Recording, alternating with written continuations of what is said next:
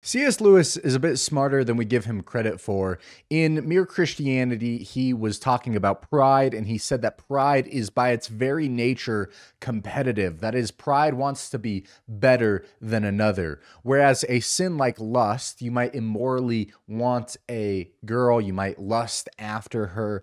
With pride, it's you want more than another man. And so, whereas pride and lust, they might both push you to want this girl in an immoral way. Lust, at least you want her for her sake. But with pride, you want her just so you can beat the other man. Pride is by its very nature competitive. And he talks about this with the news. In the news, very typically, you have your guy and the enemy, and you want your guy to be better than the enemy. In fact, if you read a story about your enemy and it's a bad story, it makes your enemy look bad, and then a correction later comes out that shows he didn't look as bad as you previously thought, typically the reaction is to want to believe the initial version of the story, which makes your enemy look worse. Let me read you the quote directly. Suppose one reads a story of filthy atrocities in the paper.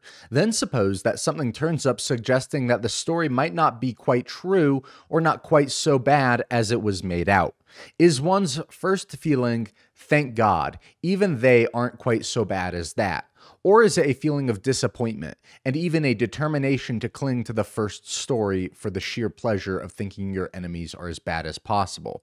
If it is the second, then it is, I am afraid, the first step in a process which, if followed to the end, will make us into devils. You see, one is beginning to wish that black was a little blacker. If we give that wish its head, later on we shall wish to see gray as black, and then finally to see white itself as black. Finally, we shall insist on seeing everything, God, our friends, and ourselves included, as bad, and not be able to stop doing it. We shall be fixed forever in a universe of pure hatred. An example of this was when we saw many media headlines reading, Donald Trump says that if he loses the election, it's going to be a bloodbath. Headlines like these. Trump warns U.S. voters of bloodbath if he loses presidential election. Or Trump predicts bloodbath if defeated at rally. Or Trump says there will be a bloodbath and elections will end if he isn't reelected. Trump says country faces bloodbath if Biden wins in November. Trump warns of bloodbath if he loses presidential election. Trump says there will be a bloodbath if he loses 2024 election, ramps up anti-migrant rhetoric. But then if we take a look at what he actually said, it's clear he was not talking about a bloodbath in the sense of violence. He was talking about the auto industry. In fact, let's watch the clip right here. China now is building a couple of massive plants where they're going to build the cars in Mexico and they think that they're going to sell those cars into the United States with no tax at the border. Let me tell you something to China. If you're listening, President Xi, and you and I are friends, but he understands the way I deal, those big monster car manufacturing plants that you're building in Mexico right now, and you think you're going to get that, you're going to not hire Americans, and you're going to sell the cars to us now, we're going to put a 100% tariff on every single car that comes across the line, and you're not going to be able to sell those cars. If I get elected, now if I don't get elected, it's going to be a bloodbath for the whole, that's going to be the least of it. It's going to be a bloodbath for the country. That'll be the least of it.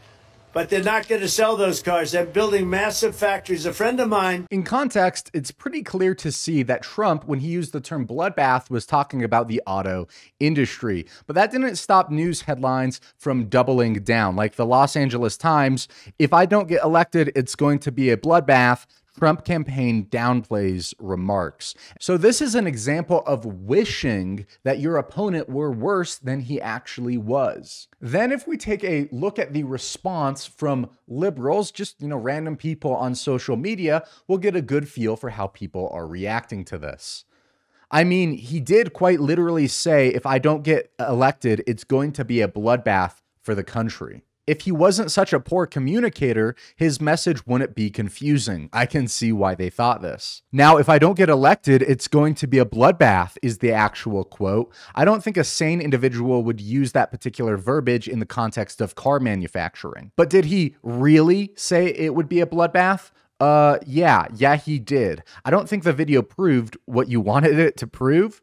So even with the context showing that Trump is clearly fine here, these people are doubling down, wishing that the original story was true. The response should be, thank God, at least Trump isn't as bad as I thought he was. Now, conservatives are not innocent of this either. When a story comes out making Biden look bad, occasionally corrections will come out later showing that Biden wasn't as bad as we thought. And the conservative narrative is, no, he's still just as bad. Whereas our reaction should be, thank God they're not as bad as we thought. As C.S. Lewis claims, we are beginning to wish that black was a little blacker. And when you start going down that path, it is so hard to turn it around. We must do as Christ commands and love our enemies.